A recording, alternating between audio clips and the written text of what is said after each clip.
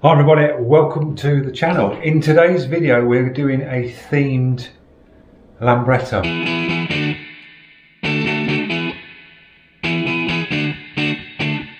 It is going West Ham colours, guys. So a customer has come back to me.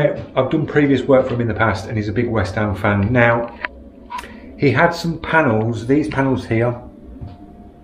This was a kit which was done for him in another country.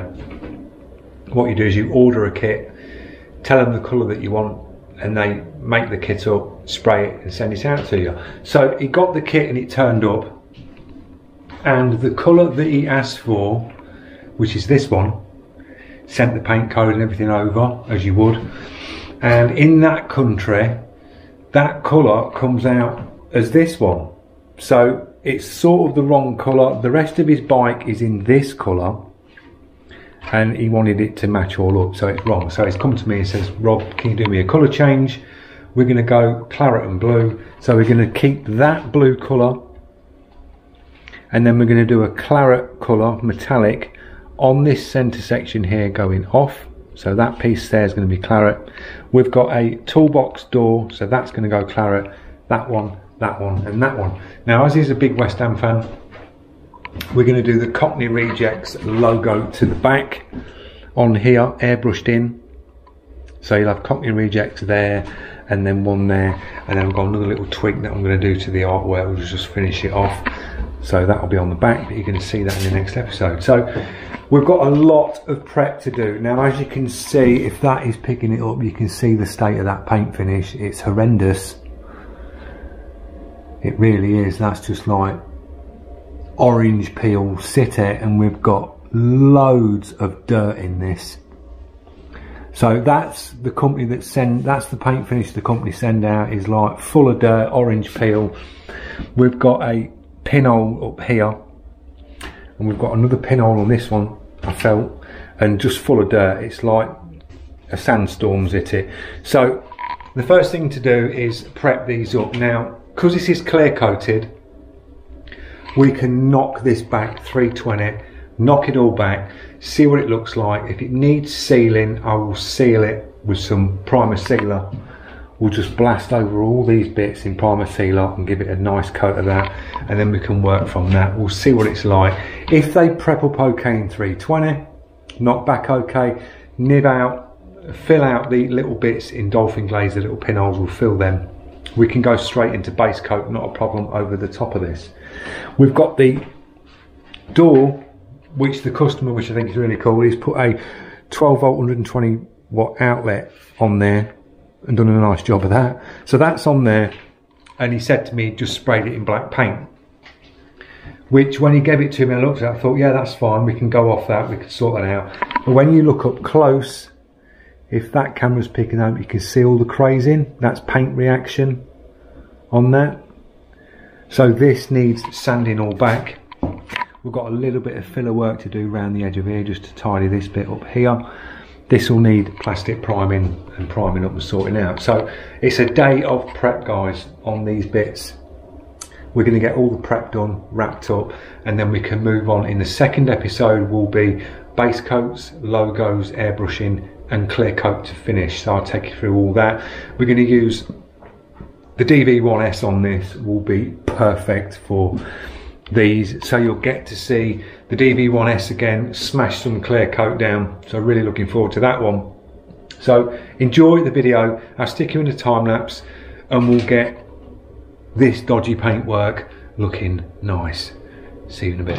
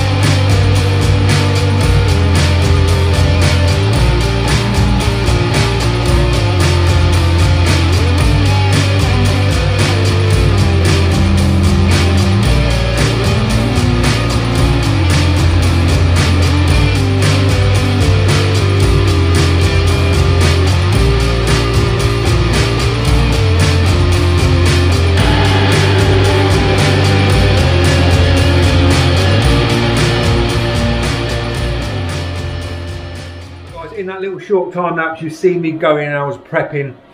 I'll just give you a little pan around and show you what we're going to do next. Now, I've prepped these down on the D8 in 320, and on certain places I've gone in on these bad edges round under here where that rubber seal was put on and super glued to it.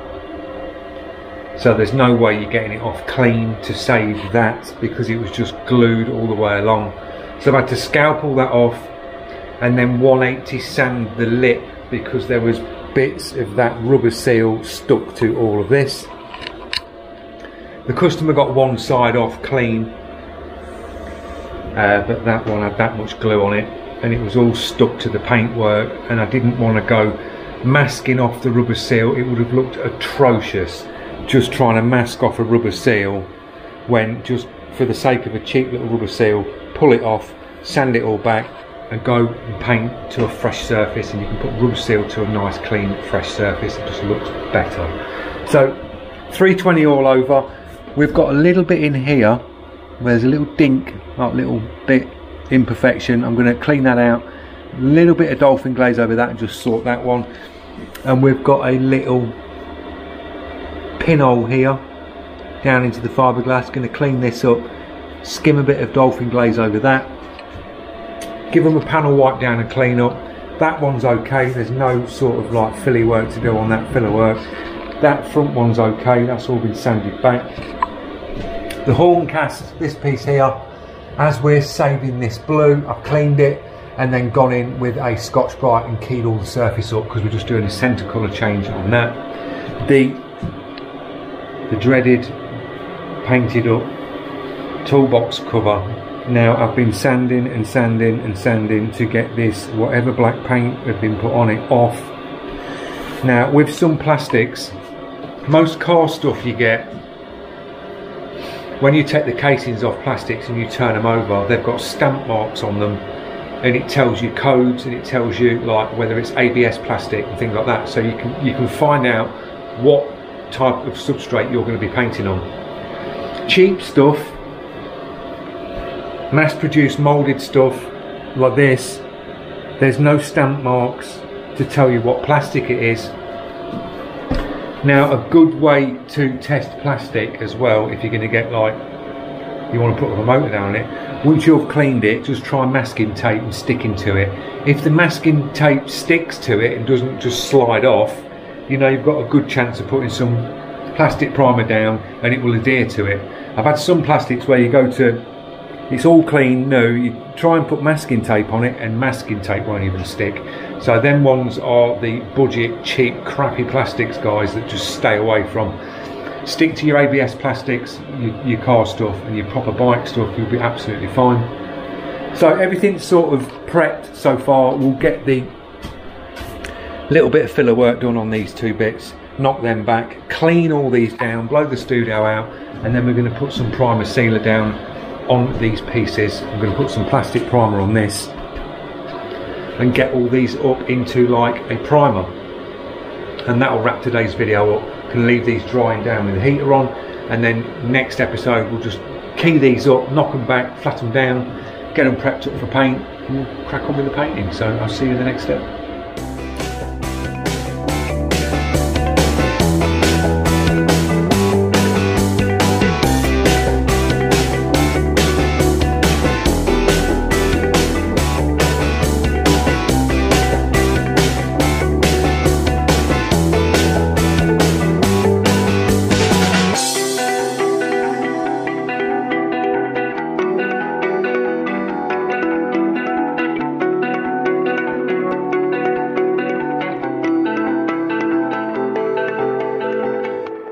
In them time lapses, we've prepped the panels up, gave them a good clean down, blew them off, and I've dropped some primer down on these just to seal them off. Just give them one coat of primer over the top. We've got the case in there, that's in primer, so we're all good to go. We're going to leave these to dry overnight, keep the heat on, let them dry right down, then we can come in tomorrow, guide coat all this up, prep it all up, and then we can get some base coat down. So that's it for today. I know it's not a great video. There's a bit of prepping involved, but these things you have to get done before you can start putting the fancy paints down and getting them all ready for artwork and things like that. So I'm going to leave these to cure down. I'll see you in part 2. We'll get these prepped up in part 2, get some base coat down, start the artwork and get them up into clear and get them finished. So thanks for watching. Don't forget, if you're new to the channel, click that subscribe, press that notification, drop your comments guys, I'll get straight back to you on the comments, and I'll see you in the next one. Cheers.